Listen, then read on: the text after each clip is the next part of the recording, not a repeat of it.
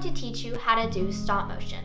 Stop motion is a cinematic technique used in various types of media used to enhance video entertainment. During stop motion, a camera is repeatedly stopped and started, capturing many pictures, which are strung together to create the illusion of movement.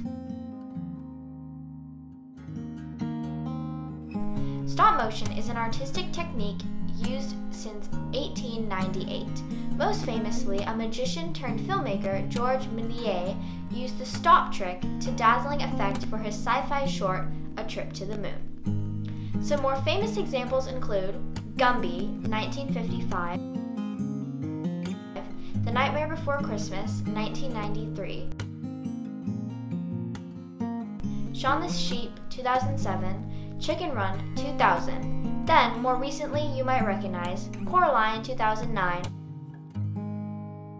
and Fantastic Mr. Fox, 2009. So, you have probably come across this video because you were wondering one question: how do I do stop motion? Well, I'm here to teach you. Stop motion is just pictures, but put together really fast. All you need is a camera, a tripod, a subject, and yourself. Once you have your subject, think about what progression you are trying to achieve. A decay of tomato over time, the making of matcha, thinking about a question in math class. For example, in my scenario, I am showing the sun rising. I made all my pieces of Play-Doh and then took a picture each time I assembled a new piece into my picture. So for each string of Play-Doh in my ocean, I took a picture.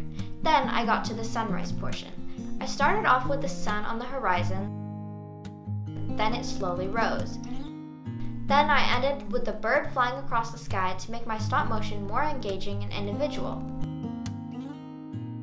I used a tripod to hold my camera up so I could get a good downward angle on my sunrise. It's important to not move your tripod or camera around while you're filming your stop motion. Otherwise, your object will move and your motion will be shaky.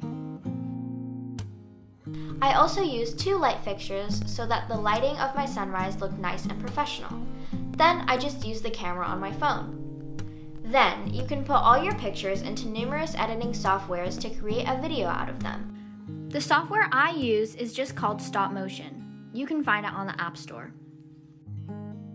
which then gives you a finished project of a stop motion video.